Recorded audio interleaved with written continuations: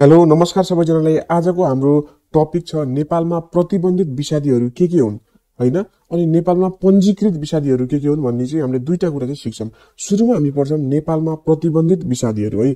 यी चाहिँ 24 वटा छन् र यी विषादीहरू चाहिँ प्रत्येक विषादी कुन बेलामा चाहिँ प्रतिबन्धित भएको थियो भनेर चाहिँ हामी त्यसको डेट पनि यहाँ पढ्ने छौं। सुरुमा छ क्लोडेन है। यो क्लोडेन विषादी चाहिँ सन् 2001 मा प्रतिबन्धित भएको थियो। त्यसपछि छ बीएचसी। यो विषादी चाहिँ सन् 2001 सालमै के भएको थियो, प्रतिबन्धित भएको थियो। अब इन्ड्रिन छ, यो पनि 2001 मै प्रतिबन्धित भएको थियो। त्यसपछि छ माइरेक्स, यो पनि सन् 2001 मा चाहिँ प्रतिबन्धित भएको थियो है त। तपाईहरुले हाम्रो अर्डरमा याद गर्नुभयो भने सायद सजिलो हुन्छ होला है त।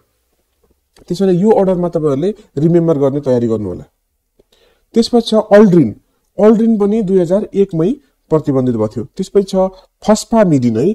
फस्फामिडिन पनि 2001 सालमै के भयो त, प्रतिबन्धित भयो थियो।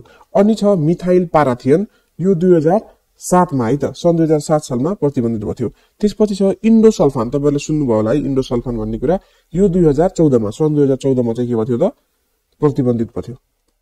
अनि छ अब यो यसमा हेर्नु होला है, कार्बोफ्युरान हैन, डाइक्लोरभस, त्यसपछि बेनोमिल। यी तीनवटा छन् नि, कार्बोफ्युरान फेरि भने है, अनि डाइक्लोरभस र बेनोमिल। यी तीनटै चाहिँ विक्रमसम्म 2075 साल 9 महिना 26 मा चाहिँ निर्णय भयो है, प्रतिबन्धित हुने निर्णय भयो। के निर्णय भन्दा प्रतिबन्धित हुने निर्णय भएन कि 2077 साल 9 महिना 16 गतेसम्म चाहिँ प्रयोग गर्न पाइन्छ भनेर चाहिँ निर्णय भयो है। यी तीनटै, यो जुन देख्नुभएको छ नि, यो तीनटैको लागि हो है, कार्बोफ्युरान, डाइक्लोरभस र बेनोमिल तीनटैको लागि यो हो। अनि कार्बोसल्फानको लागि चाहिँ तपाईहरुले यहाँ देख्न सक्नुहुन्छ 2076 मा प्रतिबन्धित हैन, 2078 4 महिना 19 सम्म चाहिँ प्रयोग गर्न सकिन्छ है। यो 2078 4 महिना 19 गतेसम्म चाहिँ प्रयोग गर्न सकिन्छ, कार्बोसल्फानको लागि मात्र है यो चाहिँ।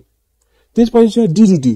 तपाईहरुले एकदम बढी सुन्नुभएको डीडीटी होला है, सन् 2001 मा। अनि डाइएल्डिन पनि 2001 मा, अनि हेप्टाक्लोर पनि 2001 मा, अनि टोक्साफेन पनि 2001 मा नै है त। तपाईले यसरी के याद गर्न सक्नुहुन्छ भने चाहिँ 2001 मा तपाईले यो स्लाइडमा 4 वटा देख्न सक्नुहुन्छ हैन। अनि त्यसपछि अर्को 2001 मा यहाँ पनि 4 वटा देख्न सक्नुहुन्छ, 8 वटा भयो। अनि 1 र 2 है, 9 10 वटा चाहिँ 2001 मा भएको तपाईले अहिलेसम्म पढिसक्नुभएको छ। अब 11 12 फेरि दुईटा आयो नि, 2001 मै भएका कतिवटा रहेछन् अहिलेसम्म चाहिँ 12 वटा रहेछन् यो स्लाइडसम्म है। लिन्डेन पनि 2001 मा, अनि अर्गानो मर्करी कम्पाउन्ड पनि 2001 मै प्रतिबन्धित गरेछ। अर्को छ मोनोक्रोटोफस है, यो चाहिँ 2007 मा। 2007 मा अर्को पनि हामीले पढेथ्यौं, के पढेथ्यौं याद गर्नुस्, 2007 मा थियो मिथाइल पाराथियन है त, 2007 मा थियो मिथाइल पाराथियन। त्यसपछि छ फोरेट। यो कहिले निर्णय भयो भन्दाखेरि चाहिँ 2072 3 महिना 20 मा चाहिँ के भयो, निर्णय भयो। अनि छ कार्बोरिल र ट्राइजोफस। यो कार्बोरिल र ट्राइजोफस दुईटै टाइपको विषादीहरू चाहिँ 2075 9 महिना 16 मा निर्णय भयो। के भनेर भन्दाखेरि चाहिँ 2077 9 महिना 26 सम्म चाहिँ प्रयोग गर्न पाइने है त। अनि डाइकोफोल एल्युमिनियम फस्फेट, डाइकोफोल एउटा अनि दोस्रो चाहिँ एल्युमिनियम फस्फेट, यो चाहिँ 2076 मा प्रतिबन्धित भयो। 2078 4 महिना 19 सम्म प्रयोग गर्न सकिन्छ है त। यी दुईटाको लागि यो पढ्नु होला, यी दुईटाको लागि यो हो भनेर बुझ्नु होला है त। अनि छ अब हाम्रो नेक्स्ट टपिक, यसैको भिडियोको नेक्स्ट च्याप्टर भन्न सकिन्छ नेपालमा पञ्जीकृत विषादीहरू है। 2075 साल 8 महिना 29 गतेसम्म है त यो। फेरि यसपछि पछिको डाटा थाहा छैन, तर यसमा के छ त, 2075 साल 8 महिना 29 गतेसम्मको लागि चाहिँ नेपालमा पञ्जीकृत विषादीहरू तपाईहरुले चाहिँ 170 वटा साधारण नाममा पाउन सक्नुहुन्छ। तर बजारमा यिनैको 170 वटा जुन कमन नेम छ, यिनीहरुको व्यापारिक नेम, ट्रेड नेम कतिवटा छन् त, 3035 वटा चाहिँ यसको ट्रेड नेम अर्थात व्यापारिक नाम छन् है त। अब सुरुमा 1 नम्बरमा छ कीटनाशक। किरा मार्ने, कीटनाशक भनेको कीटनाशक, किरालाई नाश गर्ने। यसको कीटनाशक विषादीहरू चाहिँ साधारण नाम 60 वटा छन्, तर यसैको व्यापारिक नाम कतिवटा छ त, 1635 वटा है त। दोस्रो छ ढुसीनाशक अर्थात फंगिसाइड्स। तपाईले जुन पढ्नु होला फंगिसाइड्स है, साधारण नाम 42 वटा छ, व्यापारिक नाम चाहिँ 746 वटा पाउन सकिन्छ। अर्को छ ब्याक्टेरिया नाशक है, यसको साधारण नाम चाहिँ एउटै छ र व्यापारिक नाम कतिवटा छ, 17 वटा छ। चौथो छ झारपात नाशक है, जसले हामीले हर्बिसाइड पनि भनेर भन्छौं। साधारण नाम कतिवटा छ यसको 30 वटामा छन्, तर व्यापारिक नामको चाहिँ 436 वटा एभाइलेबल छन्। अनि छ सुलसुले नाशक, साधारण नामको 6 वटा तर व्यापारिक नामको 28 वटा।